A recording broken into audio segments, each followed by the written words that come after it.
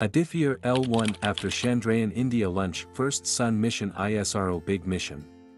India has reached the moon. Now it's the turn of the sun. Welcome to an incredible journey that's about to make history. Today, we're diving deep into Aditya L1, India's groundbreaking mission to explore the sun, right after the monumental success of Chandrayaan.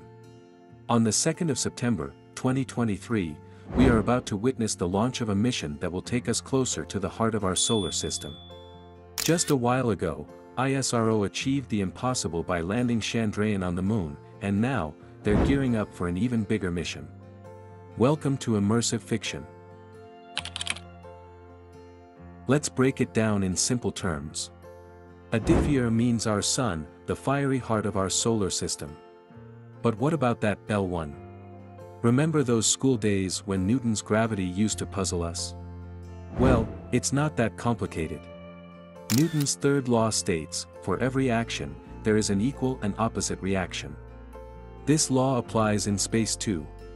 In simple words, just as the sun's gravity affects the Earth's gravity affects the sun. These gravitational forces engage in a cosmic tug of war. And guess what? There's a point where they cancel each other out. This special point is called L1, one of 5 such points in space, known as Lagrange points, L1, L2, L3, L4, and L5. It takes minimal fuel to stay steady at L1, making Aditya L1 incredibly cost-effective. Efficiency is our middle name at ISRO. Aditya L1 boasts 7 powerful payloads, 4 dedicated to studying the sun and 3 focused on observing the L1 point. Landing on the moon was an achievement, but landing on the sun?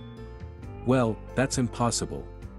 The sun's surface temperature averages a scorching 5,500 degrees Celsius. Plus, it's 150 million kilometers away from Earth. But here's the good news, Aditya L1 doesn't need to venture that far. We're only going 1.5 million kilometers to the L1 point, which is 4 times the distance covered by Chandrayaan. And the best part? The entire mission, including the launch, will cost around 400 crores. A cost-effective journey to unlock the secrets of our sun. It's a race against time. While Chandrayaan 3 is set to be active for just 14 days. Aditya L1 is here for the long haul, with a mission duration of a whopping 5 years. But hold on. We're not alone out there at the L1 point. The European Space Agency's SOHO, the Solar Heliospheric Observatory satellite, is already keeping an eye on the sun. Now you will think, wait, the Chandrayaan at least planned to land on the moon, then it can check the soil, etc. It can look at the temperature there. In the future, it can collect important data to build a colony for humans.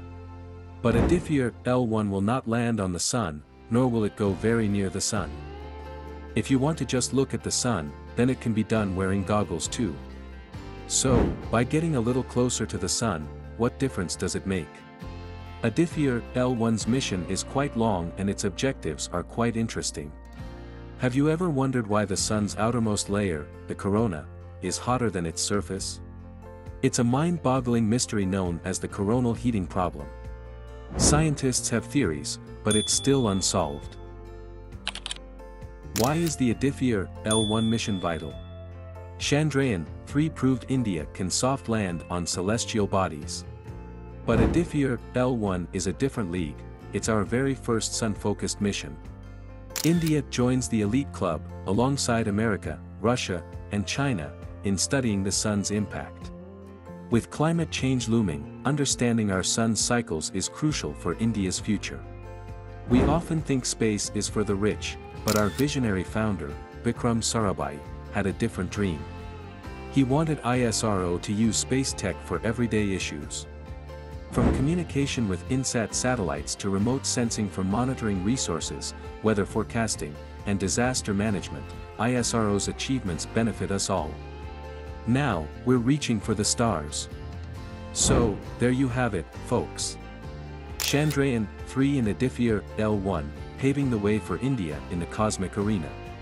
If you're as excited as we are for Aditya L1, let's flood the comments with all the best for ISRO's mission. Until next time, keep looking up.